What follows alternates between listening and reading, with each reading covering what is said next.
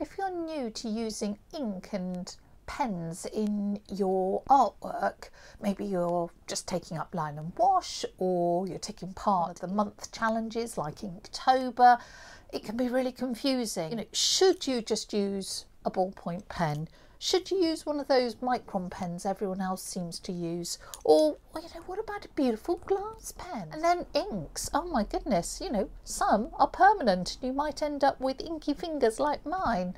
Or there's beautiful like little drawing inks for artists, or big bottles of Indian ink. Well, I want to give you a really brief overview of what to look for in your inks and your pens and how they might combine and what sort of marks they might make. My name's Liz Chaderton. I'm a professional artist based in Berkshire, and every week I bring you a tip, trick or technique that I wish someone had told me about ages ago. And this week it's a brief overview of the wonderful world of ink and pens. Right, let's give you a really quick introduction to the ink and the pens, and then understand how those two things interact with each other. So when you're looking for inks, you're going to consider your colour. Things like Indian ink, they just come in black, but artists' inks come in the most glorious combination of colours you can think of. They are vibrant, they are bright, they are juicy. Oh my goodness, you can have such fun with them. So colour doesn't have to be an issue. Next thing you need to think about is the UV resistance. Is it light fast? If you're just sketching in your sketchbook, you don't really care, but if you're doing a piece of artwork, you want it to be light fast, so you need to look for that. If you're going to reproduce it digitally, so take a photo or scan it, then print it, again, don't care whether it's light fast or not, but as I say, if it's going to be an original piece of work, it shouldn't fade. And then the third property that you're looking for is its water resistance. Is it waterproof? So if I put water over this, will it run or not? Or is it water resistant? So some of the colour runs, but you can still see the line. Or is it totally soluble? Any line you've put down disappears when you put water and you just get the colour. So that's what you're looking for, those three properties of your ink. Now, ink comes in two sorts. You get dye-based ink, which again, artist drawing inks like these will be dye-based. So the chemicals are actually dissolved in the carrier, and the problem with dye-based inks is that they are usually not light fast. So if you see anything that says drawing ink, it won't be light fast. Fountain pen inks usually aren't light fast either, so because they are dye based. So anything dye based usually isn't light fast. But then you get pigment inks, and these are inks where the particles aren't dissolved in the carrier, they're actually suspended in it. So the best known is Indian ink, and pigment inks tend to be light fast, or are light fast. So a pen like this with light fast ink, it's got a pigment ink in it. So those are the two main distinctions on the ink front. But you might also come across acrylic ink. FW inks, lovely, from De La Rowney, come in all sorts of colours. You might come across iron gall ink, which is a really old ink that is permanent on paper and has acid and the iron react in it. And we see that now through registrars ink, which are designed not to fade. They chemically react with the paper and bond with it, so they're really light fast and really permanent.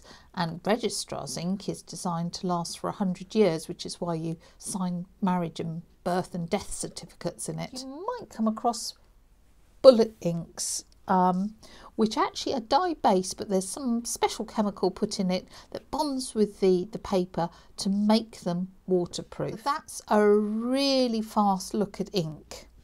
Then we come to the pens. And pens come into two main categories. Reservoir, so it actually has the ink contained in it, or dip pens. Let's have a quick think on reservoir.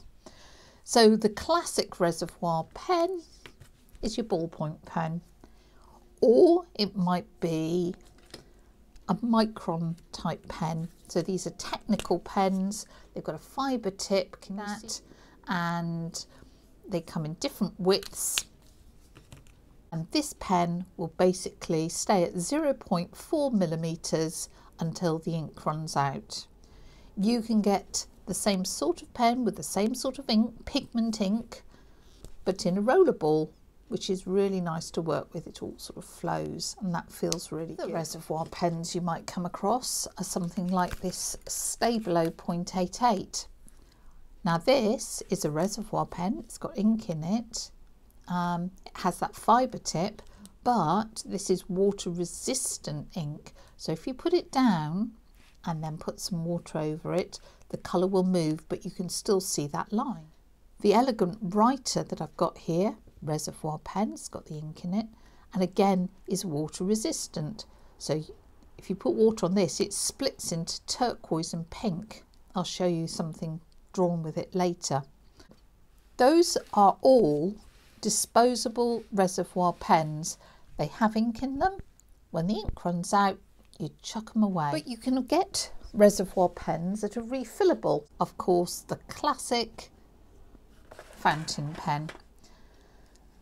And fountain pens are great to draw with, really enjoyable.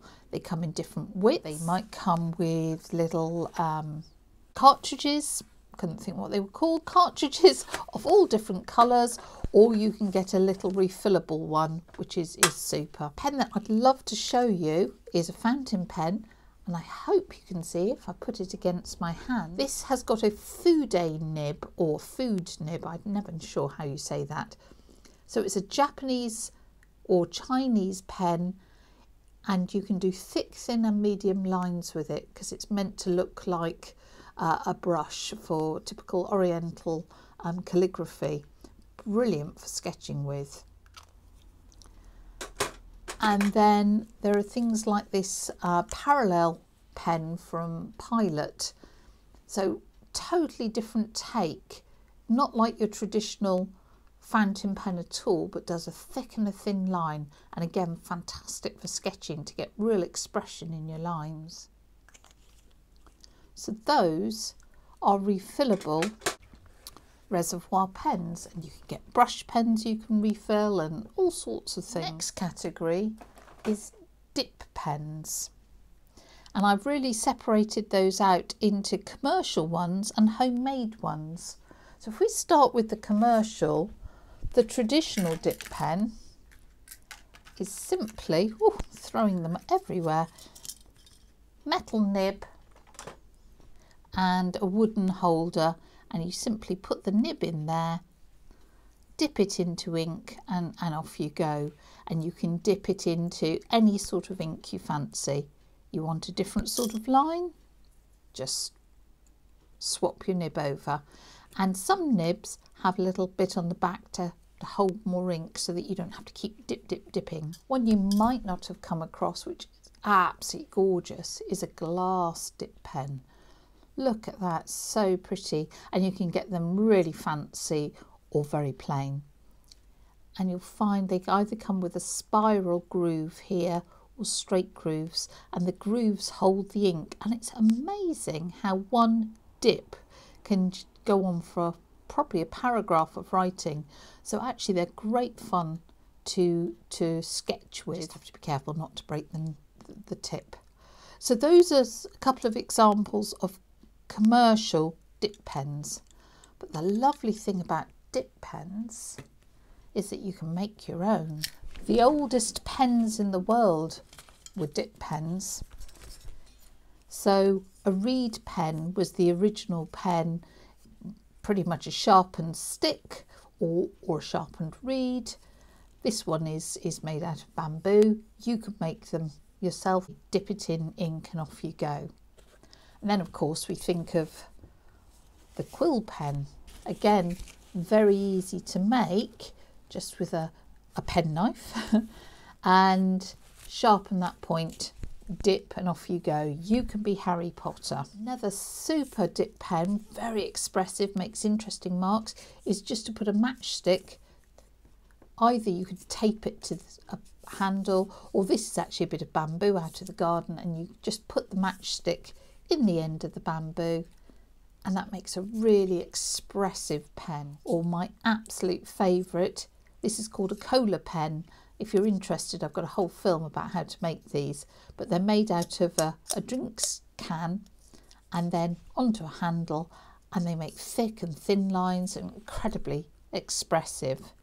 So those come into my homemade dip pen category. So just to reiterate, we have dye-based inks and pigment-based inks. We have pens with reservoirs and without, and we have homemade ones, disposable ones, refillable ones. So if you've seen all these different pens and all the different inks, you can see there are an infinite variety of possibilities. So what I'd suggest you do is just select a very simple object. As you can see, I've selected bottles of ink, and then have a go with every single pen that you can find in the house. So that was the rollerball pen. This was a fountain pen but with a sepia ink, and you can see how putting the water over the top, the line is still there but some of that colour moves. This was using a technical pen, a 0.3, and that's waterproof and light resistant. This was a technical pen actually from Derwent, but it's a sepia one rather than black.